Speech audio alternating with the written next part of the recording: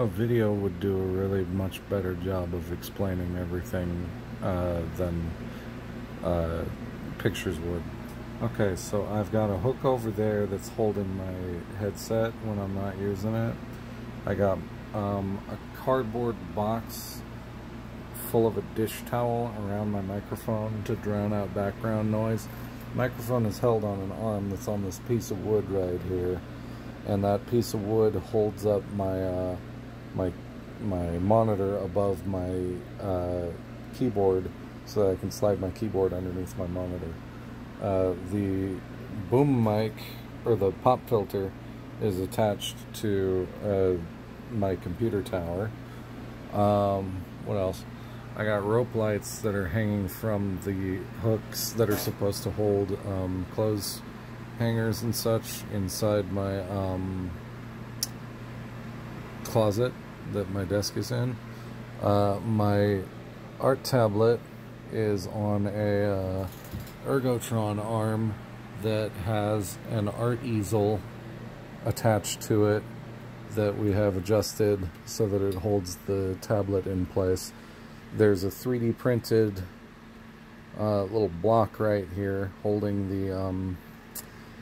the cord in and keeping it from getting damaged. Windows Defender tells me that the antivirus has not found any threats.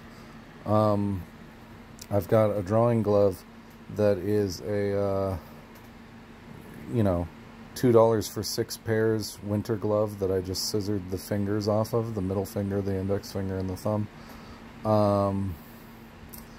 What else? There's more crap I've got.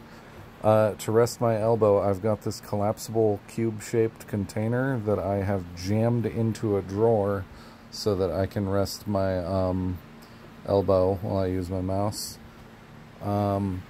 In here, I've got a back scratcher that used to hold my headphones. It doesn't anymore.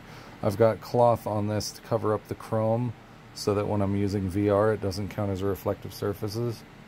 That's weed. The rope lighting system is the only lights in my entire room. That's I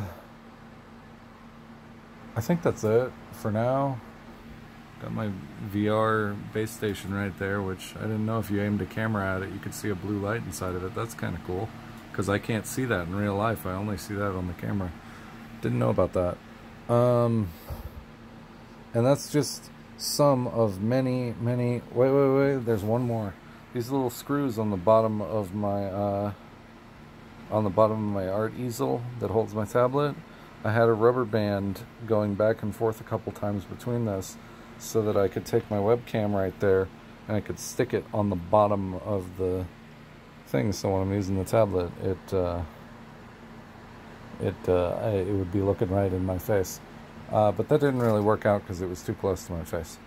But anyway, that's just some of thousands of things that are do-it-yourself projects that I do to make it so I don't have to spend money, and because I can't afford anything as it is. And I don't know how to finish off this video, so whoa, look at him, he's all full of bubbles because he's a dang sticker.